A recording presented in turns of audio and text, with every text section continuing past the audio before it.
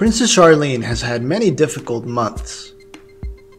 After being quarantined in South Africa for a long time due to an infection, she continued to struggle with health problems. These days, Charlene shows up time and again for public appearances, but how is she really doing? Prince Albert spoke to Monaco Matan about the condition of his wife. Charlene is sometimes tired, and people have to give her some time to find her way back and to take on other commitments. It sounds like Charlene is still struggling a bit. But should we worry about the princess? Albert remains positive in the interview.